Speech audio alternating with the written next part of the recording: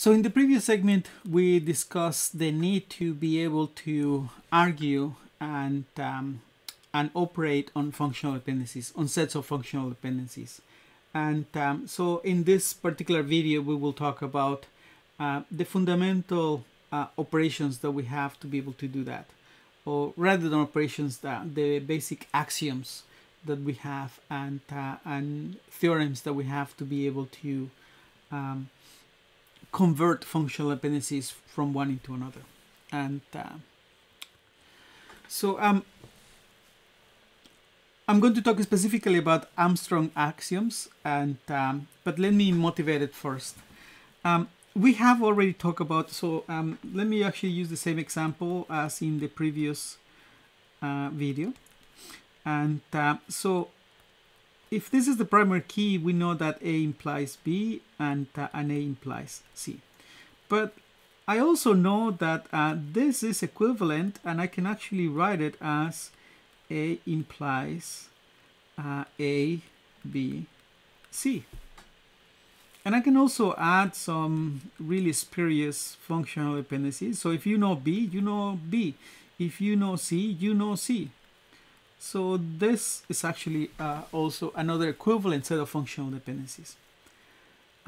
So how can we have the mathematical mechanism to be able to go from, because remember, we need to actually go from here to here. So from this set, we can go to this set, and from this set, being able to actually go backwards. So we can prove that both of these sets are equivalent, okay?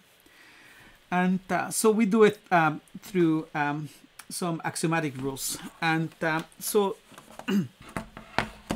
we have fundamentally three axioms. And so in all of these cases, let's assume that we're given a relation R, and R has a set of attributes with sets of attributes and with a set of attributes.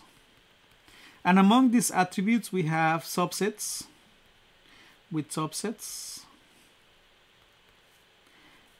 X, Y, and Z, and on all of those are contained. So when we use the name of the relation by itself, for the purpose of this chapter, we are referring to the set of attributes of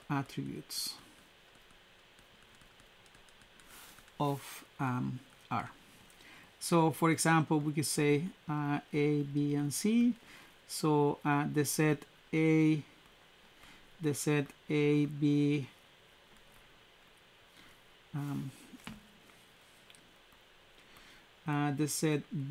and C, the set A, B, and C, all of those are subsets of R. Okay.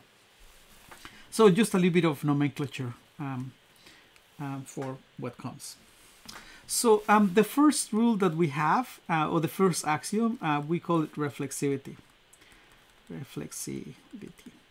And it's also known as the trivial one. And essentially what it says is the following. If we have a subset X, sorry, a subset Y, and Y is a subset of the subset X, then X implies Y. So for example, if we have A, B, and C, and we have subset A, that is a subset of B and C, then,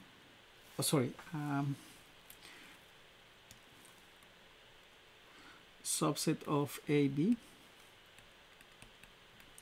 then AB implies A. In other words, if we know something, we can always know less than that.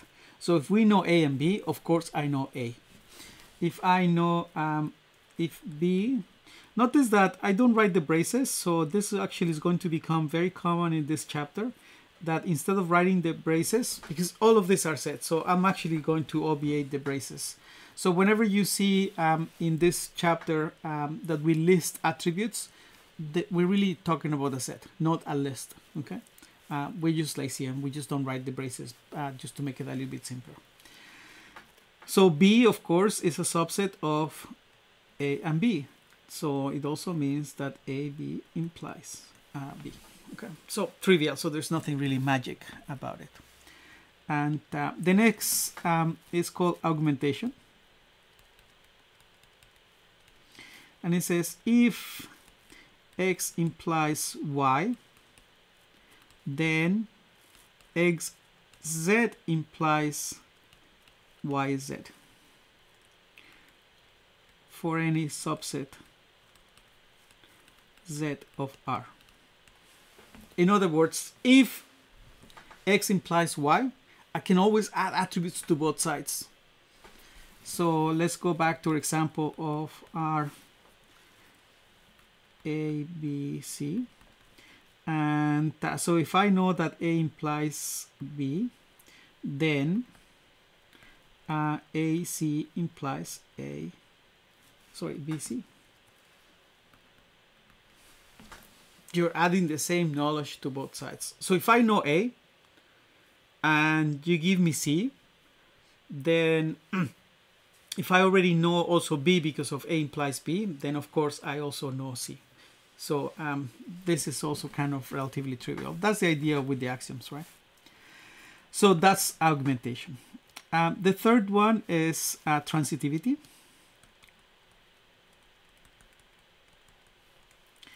And as its name implies, it means that if I have X implies Y and Y implies Z, sorry, I forgot the arrow, and Y implies Z, then X implies Z.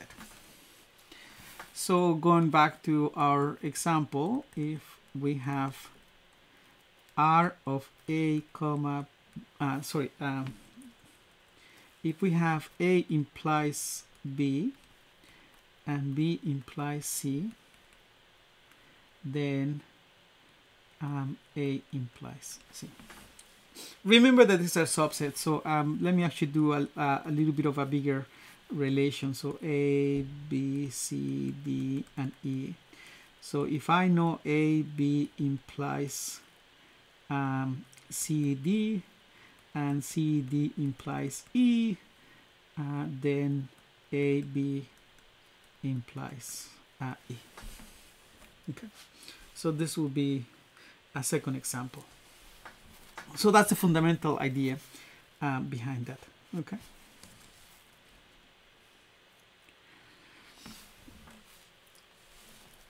There are two additional rules that we typically refer to, and they are not axioms because they can be derived from the axioms. And so the first one is union.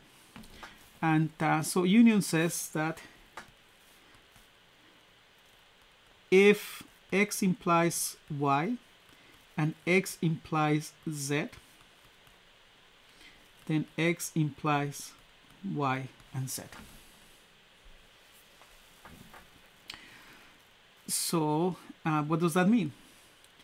Well, and let's use an example. So if I have again my relation, so if I have A implies B and A implies C, then A implies B and C.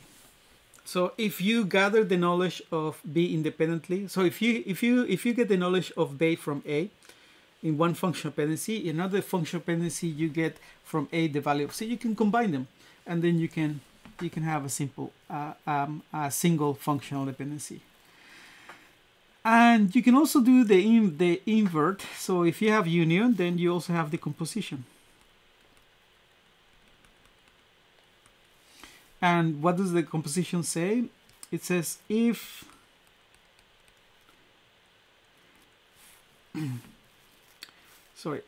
if X implies YZ, then X implies Y and X implies Z. I can always break them apart. Okay, so it's the inverse of the union. So if I have this functional dependency, so if I have A implies for R, A, B, C, remember we always have to give the relation, then I can say then A implies B and A implies C. Okay, and remember we could actually have multi attribute relations. So we could have A, B, C, D, E, and F, and I can say if A implies, sorry, if AB implies C and AB implies D, E, and F, then AB implies C, D, E, and F. So we're actually combining. So that means that if we go backwards, we can say from A, B implies C, D, E, and F. Then I can say, well, this, I can break it in many different ways. I can say AB implies C, or AB implies CD, or AB implies CDE, or AB implies, should make my letters better, and F, and etc, etc, etc. Okay, so remember, these are sets of attributes, all of them. Okay, so that essentially concludes the basic. So remember, we have 3 axioms. We have reflexivity, the trivial one.